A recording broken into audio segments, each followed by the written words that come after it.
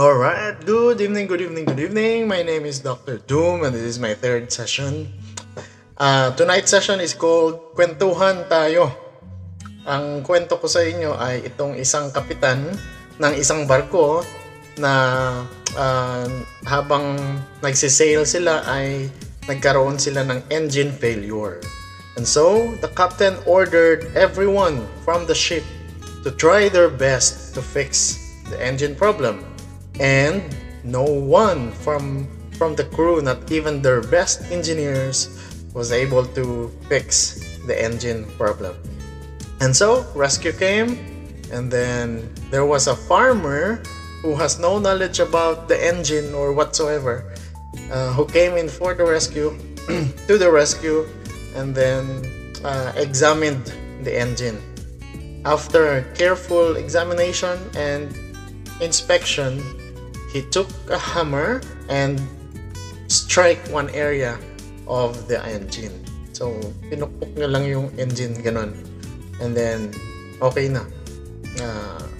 Everything was fixed. Naayos na yung barko. 1 week later, nagpadala na ng bill yung farmer.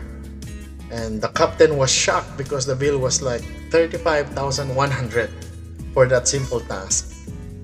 And so, the captain asked the farmer, "Sir, bakit ang mahal naman ng bayad nito? Simple lang naman ang ginawa mo. Kinuha mo lang yung hammer and then pinukpok mo lang yung machine." Sabi naman ng farmer, "With due respect, Captain, yung pagpukpok ng machine is only 100 pesos. The 35,000 is knowing where to strike with the right tools." So, that's the story. Ayos ba?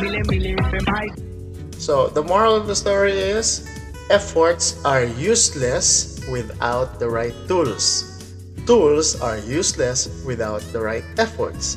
Efforts and tools are useless without knowledge where to strike. Alright, that would be all. Good night and good evening. Dr. Jack, tomorrow.